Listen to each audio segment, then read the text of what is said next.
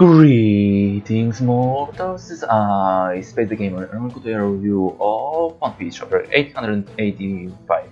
It's Brulee. Yep, it's Brulee indeed.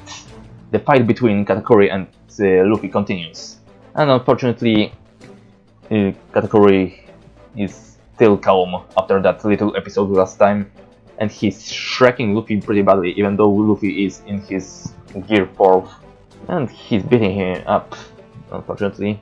So Luffy remembers that he doesn't have much time until Gear 4 runs out, so he just decides to run away as far as he can before Katakuri can beat him up while he's in his base form. And he needs to wait out those 10 minutes for his Haki to come back. He runs away as far as he can, and Gear 4 runs out. So he just decides to run on foot, and then he runs into Brulee. And this page is freaking golden. Luffy just stumbles onto Brulee, looks at her, all shocked, and then he gives us a big Luffy smile. And Brulee is terrified because she knows what's coming. Luffy just goes and grabs Brulee and jumps through a nearby mirror. Katakuri tries to attack him, but Luffy was just too fast. Thankfully, the mirror is broken by Katakuri, so he can't go after them. But the situation doesn't really improve that much because Luffy and Brulee landed in Nuts Island. And Nuts Island is currently being destroyed by an out-of-control Big Mom. So that's no good, and there are a bunch of Big Mom pirates that are trying to restrain her. And unfortunately, she immediately notices Luffy and throws a freaking building at him. And that's a freaking big building that is shaped like a nut or something. So yeah, Luffy just decides to run away with Brulee and find a mirror. But Sparrow tries to stop him with a candy wall.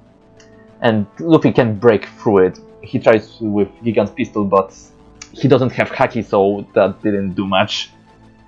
So he just runs away the old-fashioned way and tries to avoid the attacks from other Big Mom pirates and Big Mom herself. Yep, we need to find that mirror or else Luffy is gonna get screwed again. But fortunately, Nami and the others are having a pretty nice sail. Everything is going smoothly.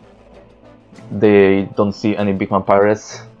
And speaking of other Big Mom pirates, they're preparing their fleet to search for all of the Straw Hats, the Pirate Tank Pirates, and the Sun Pirates. But fortunately, we know that the Sea Snails aren't doing their job and they can't pinpoint them, so that's good for now. And there's also another bit of good news. Sanji and the others on Cacao Island are finishing off the cake, and it's supposedly really delicious, so that's good. Sanji decides that they'll finish the cake on a ship because they need to bring it to Big Mom as fast as possible and meet up with the Straw Hats at the Sun. So yeah, that was pretty much it. Pretty interesting chapter. A lot of stuff happened. It looks like we're nearing the end of this arc, but not before another break. Oh, what can you do? Oda needs to rest too. He can't be Goda if he is dead, right? We know that Katakuri is beatable now, that if he doesn't keep his composure, but that doesn't help us much because he's still alive. Well, he's trapped in the mirror world without Brulee, and he won't get out that easily because Luffy has taken Brulee, so that's good. He's at least trapped, so he won't be that much of a problem for now, unless Brulee escapes from Luffy. That would be bad. Well, Luffy also wants to use another mirror to escape from Big Mom, so he'll have to run into Katakuri once more, I guess. Oh, let's hope that things will turn out for the best. Sanji and Nami's groups are doing good, so let's have hope, right guys? Oh yeah, that was pretty much everything I had to say about this chapter.